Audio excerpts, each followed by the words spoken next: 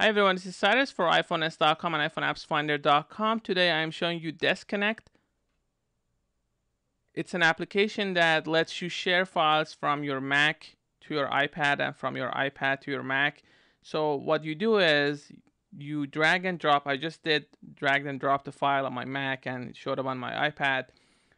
So you have to install the clients for your Mac and for your iPad or your iPhone, and then you have to create an account.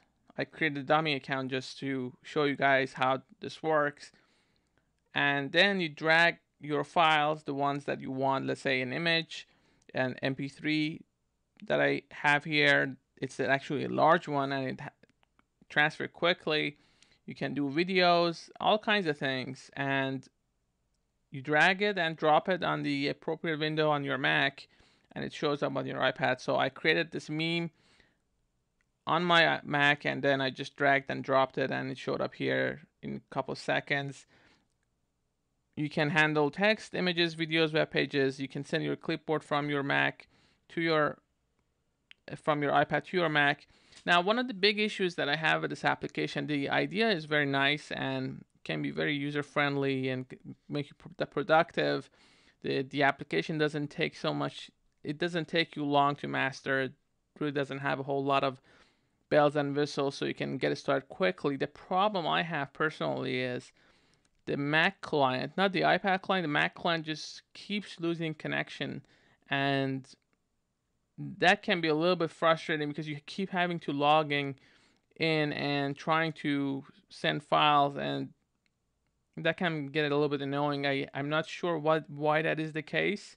I've tested on a couple of Macs inside my office and also at home. I'm not sure why that's happening. So that's an issue, a small issue, and maybe that's a bug that's gonna have to get fixed sometime in the future. I have no idea about that. What I can tell you is that you can send photos from your device to your Mac. You can send your clipboard.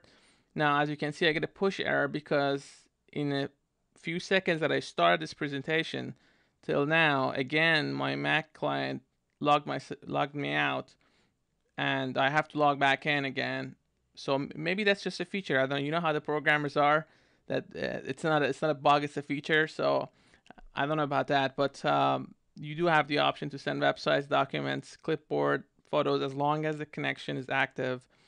You also see how many devices are connected right now. 0 devices are connected because my Mac has logged me out. So that's about it. DeskConnect, it's a very interesting application that you can transfer files.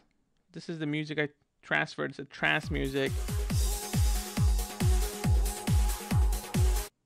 Just as an example, it's an hour-long MP3 file.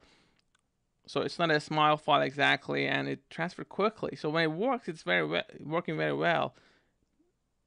But when it doesn't hold the connection, that's when you're having issue. And if you are relying on it to actually transfer files, let's say from your iPad to your Mac for an important, let's say, meeting, then that's going to be an issue. But other than that, it does work. The concept does work, and I can see why a lot of people are excited about it.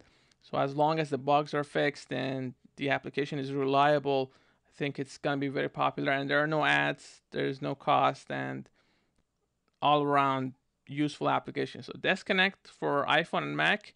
Download the clients, sign up for an account, and get it started. Thanks again for watching, guys.